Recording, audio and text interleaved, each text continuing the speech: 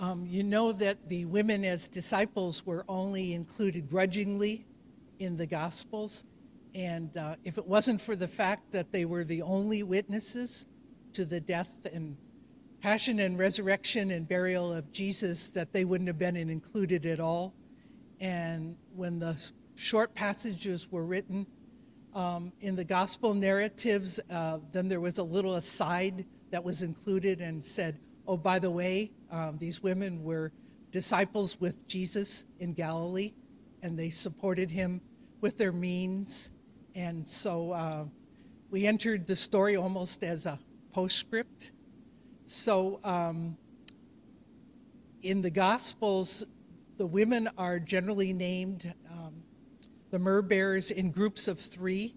And I believe this is because it parallels the naming of Peter, James, and John.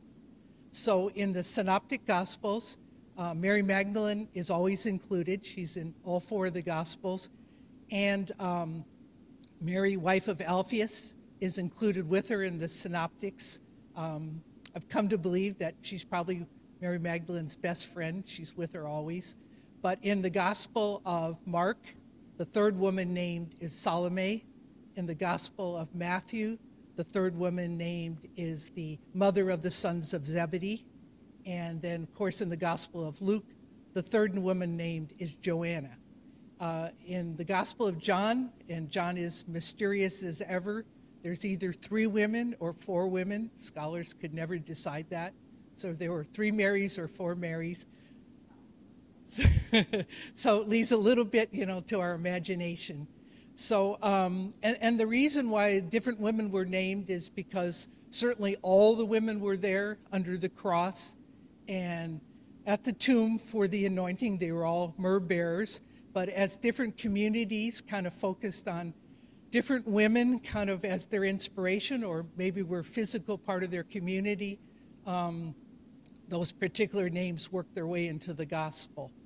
So the myrrh-bearers were so important to the early church that the Eastern Orthodox Church actually has a Sunday after Easter, the 3rd Sunday of Easter, named after them, Myrrh-Bearer Sunday.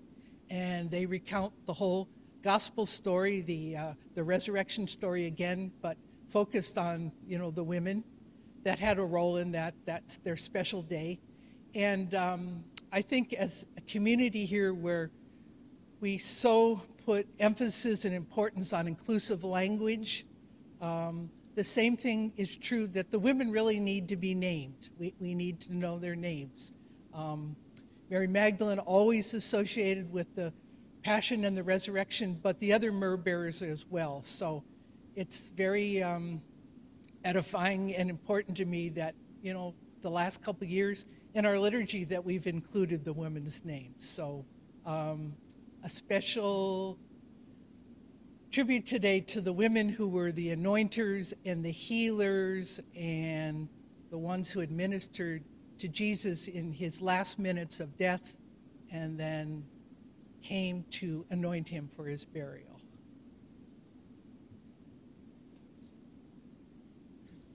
So at this time, I would ask Steve if he will please bring up our holy oil, and I would ask Bishop Phil if he will please bless it for us.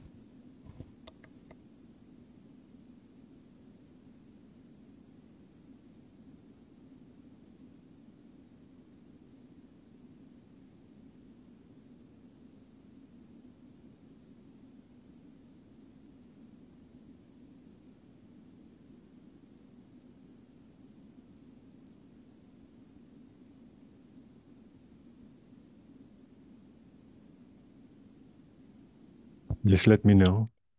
We're ready for you, Phil. Okay.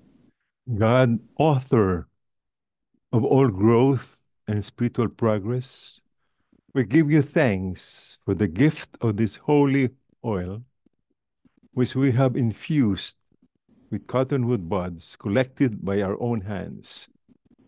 For in the beginning of time, you commanded the earth to bring forth fruit-bearing trees, among which olive trees would arise as the source of this fragrant oil.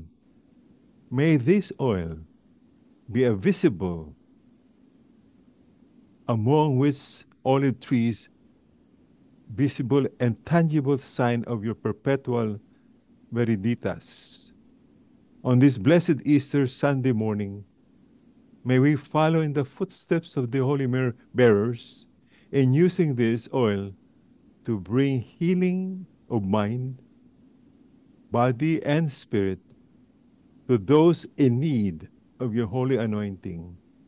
We ask you to bless this oil in the name of God, our Creator, Jesus, our Redeemer, and the Holy Spirit, our Sanctifier. Amen.